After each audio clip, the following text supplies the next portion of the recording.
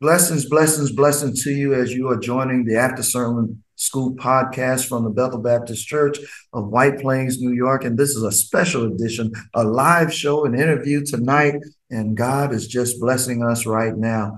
We have a special guest with us from the Little Mount Zion Holy Church. Amen. That are joining with us. And I'm going to just take a moment and just introduce everybody, and then we'll go and give you a brief description of what we're doing tonight. So tonight we have Evangelist Donald Stevens Sr. Yes. And we have him with us.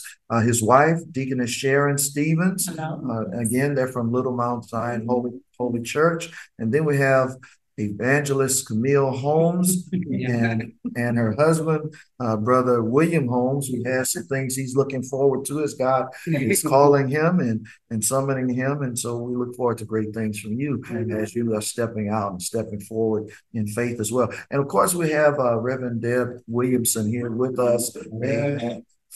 From Bethel Baptist Church. Of course, you know that's the First Lady of Bethel. And I'm Reverend Dr. Edward O. Williamson, pastor of Bethel Baptist Church. So we just are so glad that you're taking time to join with us for this special edition. And tonight we are just going to discuss the book by C.C. Winans, Believe for It, Passing on Our Faith to the Next Generation. Believe for It, passing on faith to the next generation. And it's just a timely resource that I believe if you would just read it and have some discussions about it and explore some of the questions that are unearthed in her chapters, I believe that you would be blessed. And I would believe you would be motivated and inspired to pass on your faith to the next generation, to teach your children or your grandchildren, or just to do the work of an evangelist, really, which is sharing our faith with whomever and whosoever will is out there. And so we're just going to have a relaxed conversation. And in her book, she has several chapters, and I'm going to let Reverend Deb do some of it with us. But I know we're going to highlight 3 of the chapters, okay? And we don't expect you all to cover all of those, but we're going to highlight 3 of them. And the 3 chapters we're going to just highlight. One is called Church is Necessary. Church is Necessary. And then the second one follows your book where you talk about do the work. It's put in the work. Put in the work. And the third we'll do is You've Already Got It. Already got. So those are 3 chapters that we're going to try and lift in these few moments that we are together. And we thank our technician, Brother Jamal Mosley. Thank God for him, our media technician, producer. He's a blessing from the Lord. Amen. So just think about and I'll share with you all when I read the book in its total. It really made me think about growing up in church, and that church was not optional for me. Matter of fact, I say growing up in church, but matter of fact, it was really bigger than church because it was about faith. It was establishing faith in my life, but my faith was established by my connection with the church. And my grandfather was a deacon. My grandmother attended church and was very active, part of the seniors ministry in my years. But she did things like usher and other things before then. My mother was a clerk in the church. She was a youth director, youth leader, missionary president. All of the above, check. So basically, I was almost born in church, and in the generation when I was coming up, you basically Sunday was your church was your activity. Sunday school in the morning, service, then afternoon service, BTU or BYPU, amen, some type of training in the afternoon, and then possibly an evening service or an evening concert. So it filled your time, and it was what you did. It was where you had fellowship, where you socialized, where you learned. But in all of that, they were passing on the faith. In all of that, they were teaching people to love one another. And in all of that, they were building community. So it was just an exciting thing for me to have that. And it instilled in me the desire to pass on the faith to other people as well. So I'm going to just give you, whoever wants to jump in, or Reverend Deb, you can jump in and let's just share some thoughts, amen, on the importance of our faith, or our connection with church. And Reverend Deb has read the book and shared it. So why don't you start it off, Reverend Deb?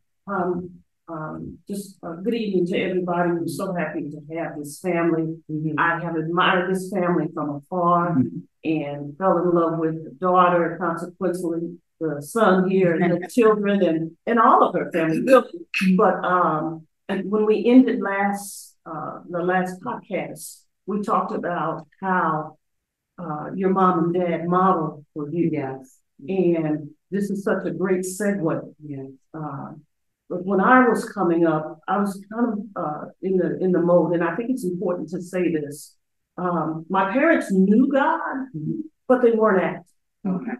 And I love her song, CeCe Winans, "All of My Life." Yes. He has been faithful. Yeah. Because God actually used me to draw my mother, my father, my grandmother, my uncles and aunts, people I didn't even know who were watching me as a teenager to the Lord. Wow. And so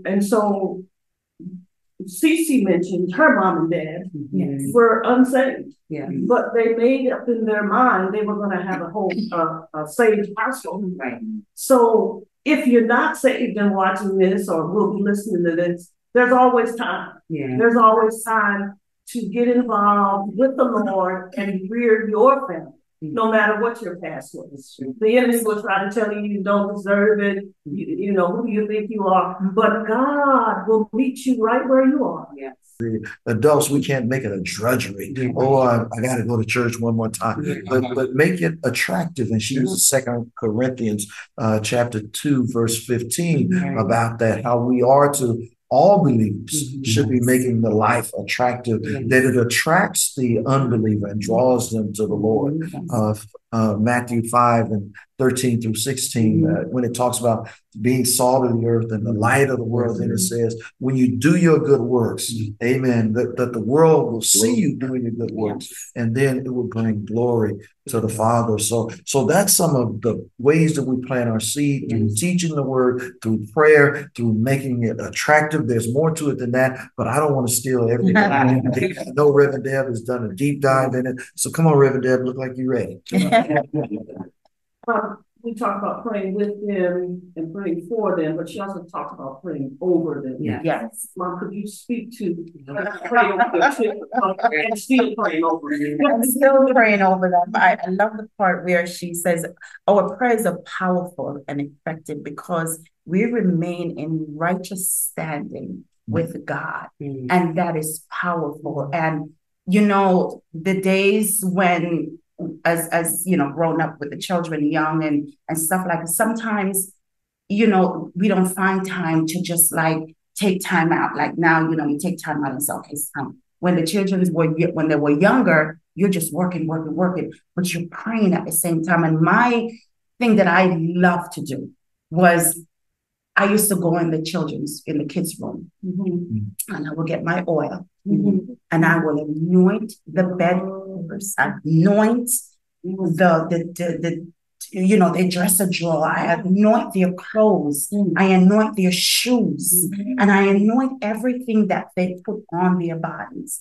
And that's how I used to pray. I used to enjoy washing and ironing their clothes, because while I'm doing that, I am praying over them. I'm praying over the clothes that they wear, and I took joy. It was a lot. It was, you know, raising them, but prior works. I'm telling you, and I always say to them, you know, don't make me have to talk to God about you, you know, and stuff like that. And whatever time things will happen, I know that I can always go to God about my children. And I always say, now I use the word, God, I trust you with my children. And you know, and I find myself saying that even more often, even now that they're, you know, people say, young children, young problem, big older children, older problems.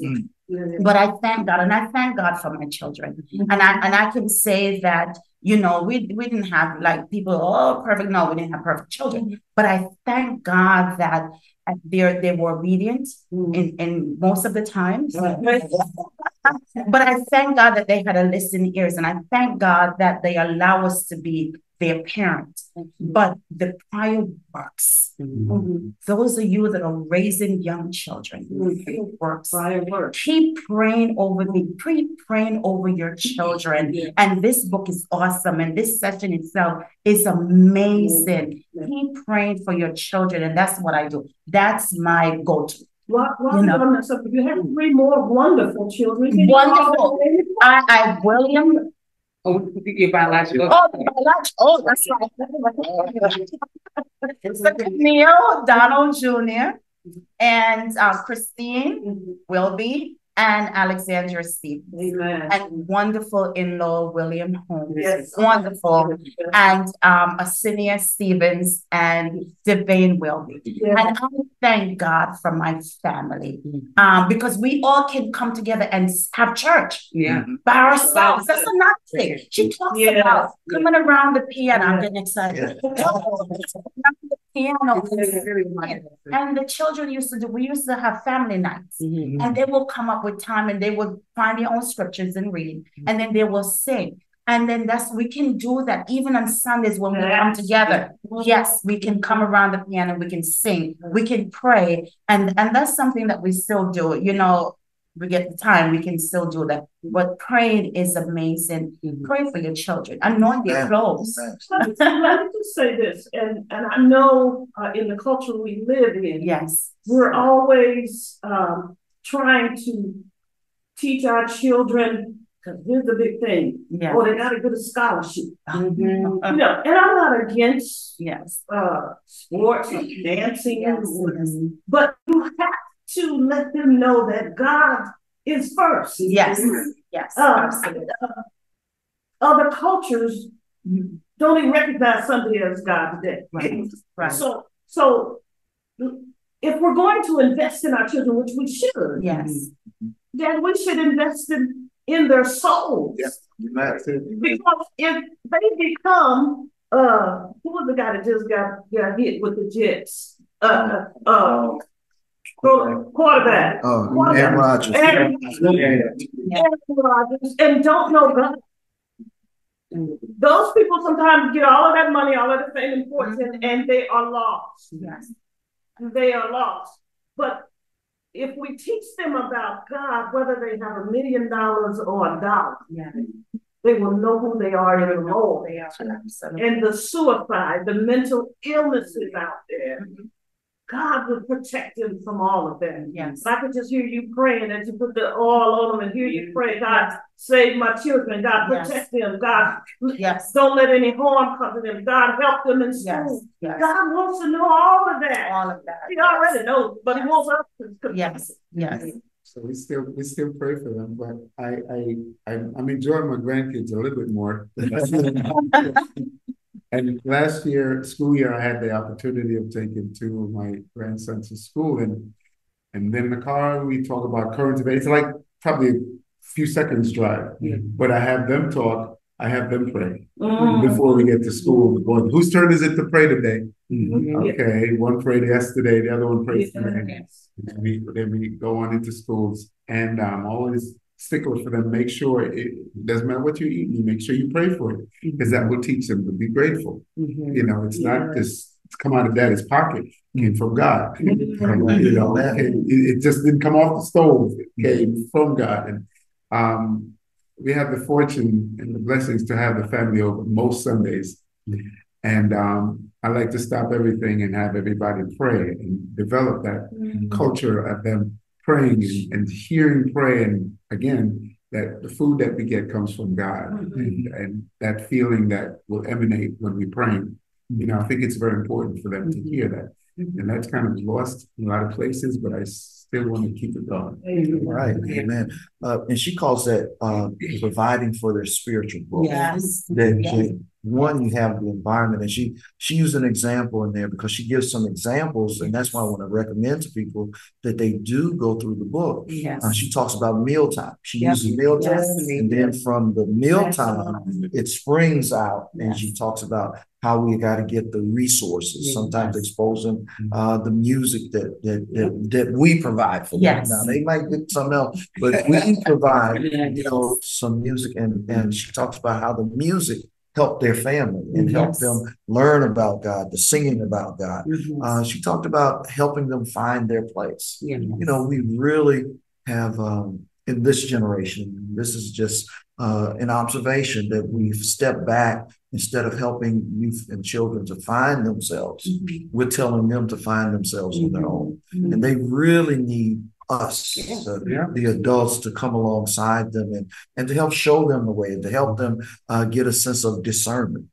Sometimes they don't know right from wrong, but we need to share that with them. And so helping provide, helping them find their way, helping them, somebody said something about serving. Helping them to serve in the church. Tell them it's all right to serve in the church. We were just having a conversation earlier today about helping our young people find places so that on Sunday morning they're not bored, but that they're engaged, whether it's with the audiovisual ministry or reenacting the junior ushers or something like that, so that they can feel like they contribute to the worship experience, and it helps draw them because they're necessary. But if they're just coming, sitting, watching everybody else, there's something lost in that. So we just climb through there and work through there. What you got something on your mind? Sure.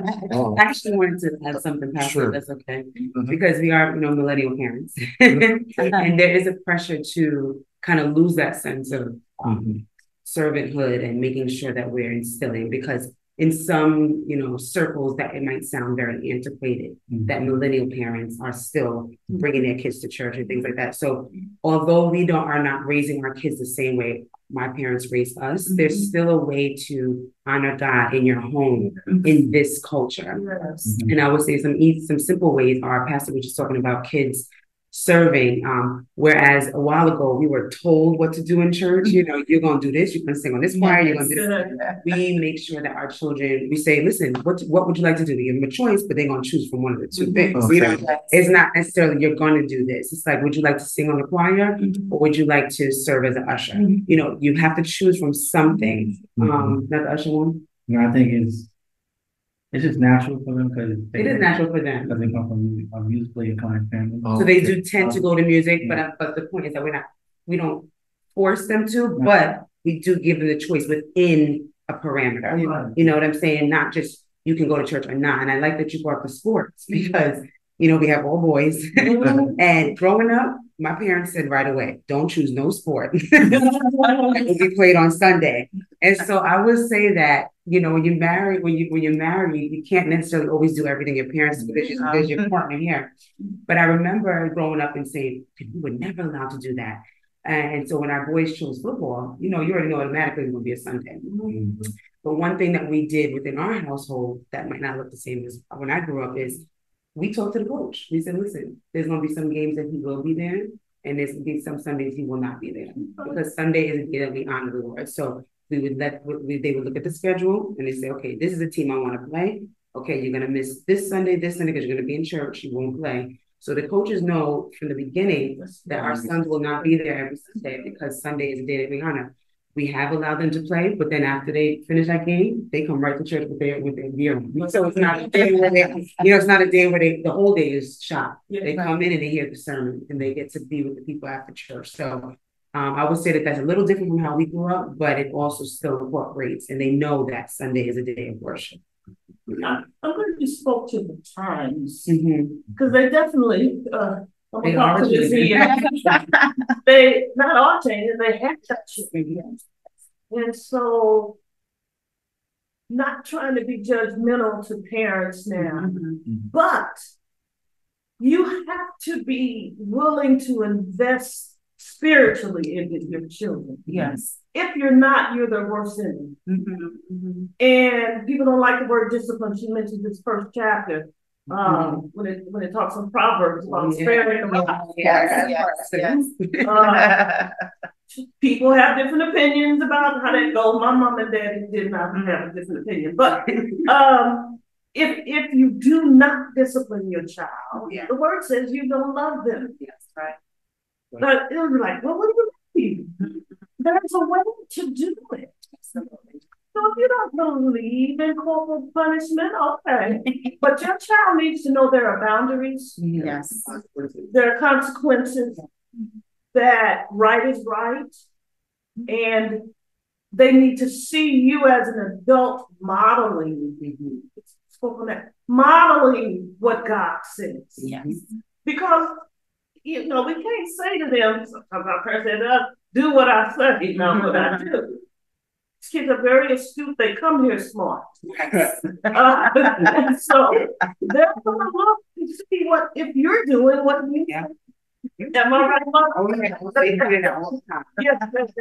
And so it's very important. And we're not perfect. So we need to be able to be humble in front of them and say, I'm sorry. Or mommy was just a little upset. Mommy needs to get some rest. I apologize. The vulnerableness will draw them to you. Absolutely. With our girls, we always listen, pastor and wife, we have things that we have to work on too. Yes. It's so being PKs, Yes. to light on them all the time. Absolutely. We have to talk to them about you can still be a person. Yes. You can still, It's balance. right. You can't do everything in somebody else's house doing it. But Yes. we're gonna be, like she said, fair, but we do have our boundaries. Yes. Very But here's what I'm going to do. I'm going to ask everybody to get your most powerful statement together. Get your most powerful statement that you want to share together in your mind that you would like someone to take away from this podcast. The most powerful statement. She, in her book, she always has some questions at the end of the chapters. And one of the questions she asked was, what do you already possess that God could use to spread his name and fame to the next generation? What's already in you? What do you already possess that you can share and pass on to the next generation, that God's name would be glorified and that they would take hold of this faith that we have? And then the second question she asked, that I just picked two of them out of the book. She said, how can you use your story and gifts to manifest his presence in the lives of others and fill them with the reality of his love? How can you use your story? How can you tell your story? That all it is evangelism, Bible. Okay. How can you tell your story so that it will impact others? And we say to you that are watching this podcast, we're not just talking to be talking. We're trying to inspire and encourage people to pour into our children, to pour into our youth. She opened the book talking about it. Remember the phrase, it takes a village. It takes a village to raise a child. And we used to say that all the time. Well, it takes a community. It takes the church family. It takes families working together and having same values and things like that, and pouring into our kids. Our kids need us today.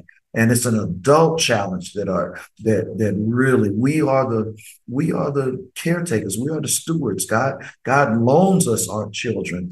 They're really his. And we need to be careful how we treat that God has entrusted to us. So it's been a blessing trying to share with you all. And they are giving these powerful statements. We have a couple of people. On there. If you'd like to ask a question or make a point or raise an issue, just put it in the chat box so that we could respond to it. If you're just taking it in, we thank God for your presence. We're going to post this and it's going to be out there. And if you're looking at it, share it with somebody else. Share it with some mother or some young father or some grandparent or some aunt, some uncle that's filling their wits end with their children and can't do anything with them. We can take them to the Lord and we can pray for them, and we can live a holy and righteous life before them, and then we can try to lead them, train them up in the way that they should go. When they're old, they will not depart from it. So each of you come with your most powerful statement. Then I'm going to close with a scripture and pray. Yes. You want to go? Yeah. Everything happens for a reason. Okay. Be open and honest with your kids and people around you. Our experience doesn't matter. What you've been through is, like I said, for a reason. So don't do, like, if you're gonna be pulling a fake around kids, they're gonna see straight through it. You know, like, listen, I struggled with that when I was younger. This is how I overcame it. This is how we're gonna get through it. Obviously, we're gonna put God at the center, keep God at the center. But just be open, be honest with your kids, and keep God at the center. Amen. All right. Amen. I would say, especially as millennial parents, that you don't have to succumb to how the world tells us to raise our children. Don't feel the pressure from the world to go with every trend and go with every new wave of doctrine, but to be firm on the word of God and to be firm on your relationship with God. And there are a lot of resources. This new thing is called gentle parenting, but I tend to move towards spirit-led parenting. So spirit-led parenting is going to the Holy Spirit, asking him for guidance. So my powerful statement would be, don't feel pressured by the world's standards, but make sure that you are being firm on the word of God and stick to what the word says. I have kind of a story because I worked a lot. Even though, you know, I did a whole bunch of different things at the same time, was just when I was young, I had a lot more energy, did a lot of different things. I know you didn't ask me for a story, but go ahead. I missed out a lot of, I've been to different, I've been in their lives and around and doing a lot of things with my kids. They see me, but I felt that I wasn't there a lot. And at one point I was talking to my son, and I was kind of apologizing to him for not being there. And he says, Dad, I watched you. Wow. I watched you. And I'm like, wow. He shut me up right there, because my thing with is Pastor quoted it before, Matthew 5, where it says, let your light so shine before men that they may see your good works and glorify your Father which is in heaven. And so that speaks of consistency. It speaks of being real, real in God. And thank God that my kids caught it. One quick story of one of my daughter, I don't know if I should say this. She wanted to marry a man, but that particular man has to spend at least 6 months with me. That kind of shut me up too. I'm like, wow. You know, so something is happening that's good, and I just want to keep doing it just to glorify God. And that's our whole life. Wow. Discernment. Well, mine will be, you know, to be consistent in praying. I am so big on that. In consistent, just keep praying for your children, because it works. And whenever time I getting ready to retire next Friday. Ooh, wow. One of the things, and I said to my kids, I remember when Camille got her first job as a speech pathologist, and she saw my paycheck, and she says, Mommy, I'm going to be making more than you. I said, that is outstanding. I said, that is outstanding. That is wonderful. I said, it's okay. I said, so I am leaving my job because I loved what I did, working in special ed department, but I kept that job because it gave me time with the children. I got to put them on the bus, and I was there when they came home. So that was very important to me and Donald. And he said, you know, one parent always have to be there, you know, and that was something time. You can never get it back. So putting them on the bus, you see what their face look like. When they get off the bus, you see what their face look like. And it's time for you to move in. Because if they come off and they're looking sad, Okay, here I am. What happened? How was your day? And I love that. But time with your children, and always pray at all times. Don't say, and I always make them know. I always let them know that I'm going to go to God. Just let me know what it is that you want. Because I believe and trust God that much, that whatever I ask him, come on now, concerning my children, that he's going to do it. Every time, because he's God. He's God. So those of you that are still raising your children and raising your grandchildren, trust God. Trust God for your children. Trust God for your grandchildren. Don't give up on your children. Don't give up. Don't say, oh, they're this and they're that. Don't call them back. I don't believe in calling any kids back. I don't believe it. Don't use those words in front of don't anything. So, but keep praying and keep trusting God for your children. All you on the top. Come on now.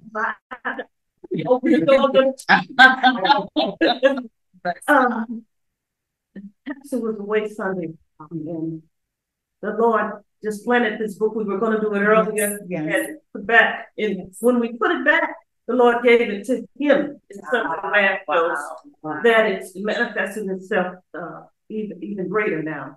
I preached Sunday, what's in your house? Because the widow who had lost her husband and had two sons that were going to be slaves because they were still in debt, went to the man of God and said, I need help.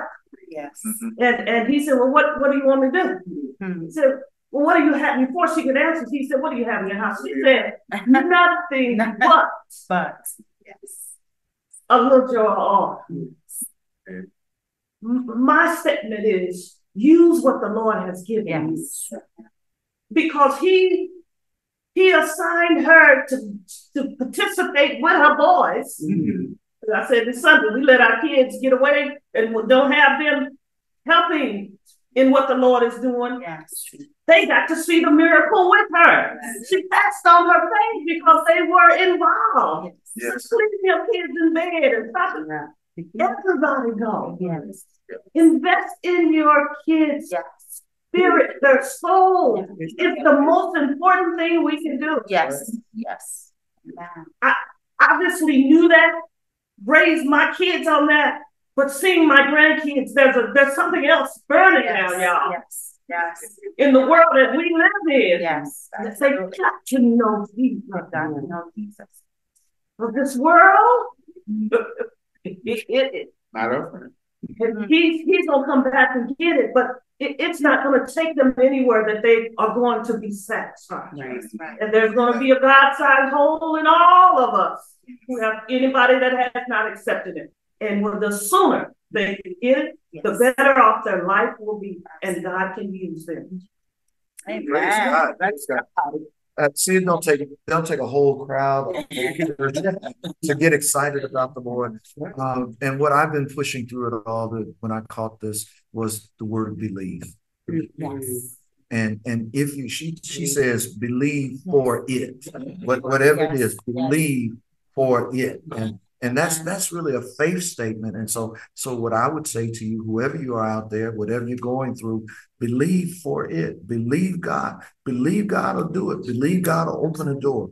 Believe God will make a way. You know, I mean, if you have faith, the Bible says the size of a mustard seed. Amen. You can speak to mountains and mountains will get out of your way. But you got to believe it. You got to believe it. You got to have confidence and know that, as they used to say, the Lord will make a way somehow. Listen, I thank all of you. Thank all of you for sharing. And we're going to get this out. We're going to publicize it and share it with people. We praise God. Got some heart symbols coming up. Somebody saying they love today. Amen. I want to share with you what her passage scripture, what's so important that she says, Psalm number 78. Psalm number 78, beginning at verse 2. She says, and the word says, I will open my mouth in a parable. I will utter dark sayings of old, which we have heard and known, and our fathers have told us. We will not hide them from their children, telling the generation to come the praises of the Lord and his strength and his wonderful works that he has done. For he established a testimony in Jacob and appointed a law in Israel, which he commanded our fathers, that they should make them known to their children, that the generation to come might know them, the children who would be born, that they may arise and declare them to their children, that they may set their hope in God and not forget the works of God, but keep his commandments. That's what it's about. Amen. That our kids can learn about God and set their hope in God and trust God for everything. Amen. Amen. You all are so wonderful. Praise God. Praise God. We thank Brother Jamal. We thank those that have joined us. Amen. Somebody just joined us, even as we're coming around the bend. Thank you for being with us. Thank you. God bless you. Thank you. Thank you. Thank you. Thank you for being with us. Amen. On concerns. Amen. We're getting ready to go to the Lord. Amen. This, as we follow this, the book is called Believe for It, passing on our faith to the next generation. Amen. Believe for It, passing on our faith to the next generation by C.C. Winans. Amen. It's a very timely. Amen. Amen. Again, this is recorded. Amen. And so we're going to run it and just visit our website, our podcast platforms. Amen. And share it with a friend. You may have some families that are going through and they need some hope. Share this with them. Amen. Let us pray. Dear God, we just thank you tonight, Lord God. Oh, we thank you for what was shared tonight, Lord God, for your blessing us to have families, first of all, Lord God. Blessing us with children, blessing us with youth, Lord God, blessing us, not only just our biological children, but the children of the church, the children of the community, the children of the neighborhood, Lord God, the children of the earth, Lord God. We thank you for our children and our children, Lord God, are the future, Lord God. And so we want to pour into them. We want to show them the way. We want to teach them about you, Lord God, so that they can come to learn about you and to trust you, Lord God, and to have their own faith in you, Lord God, so that their souls will be anchored, Lord God, so that they will have wisdom and discernment for life, Lord God, so that they will learn how to walk in your ways, Lord God, because there's favor and blessing in walking in your ways, Lord God. And we just praise you, Lord God, for authors like C.C. Winans, Lord God, and how you lead them, Lord God, to open up their hearts and pour them out to bless others, Lord God. We thank you, Lord God, for common experiences, Lord God, common experiences of grace, Lord God, common experiences of faith development, Lord God. And Lord, help us to pass the faith on to the next generation, Lord God. Help us to pass it on, Lord God. They need you, Lord God. They need the Christ in their lives, Lord God. They need hope, Lord God. They need peace, Lord God. They need joy, Lord God. They need to find fulfillment and contentment, Lord God. They need to learn how to trust in you, Lord God. They need all these things, Lord God, because the world is leading them astray, Lord God. Oh Lord, and their lives are turning into nothing, Lord God. There's so much anguish and so much strife and so much mental health illnesses, Lord God, and so many challenges, Lord God.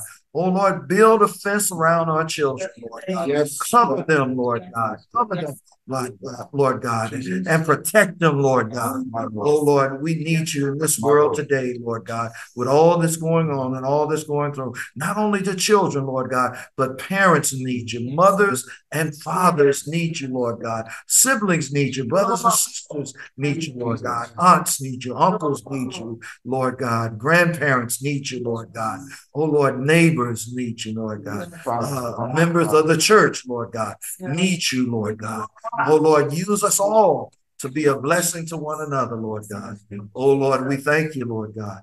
And Lord, as we close this podcast out, we're going to believe for it. Yes. We're going to believe for it, and we're going to trust you, Lord God. We're going to trust you, Lord God, because your word says if we trust in you with all our heart and lean not to our own understanding, but in all our ways acknowledge you.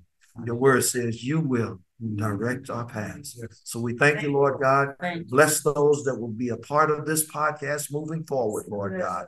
And Lord, may they find light in you and your word and hope in Jesus Christ. We give you all glory, honor, and praise in Jesus' name. Amen. Amen.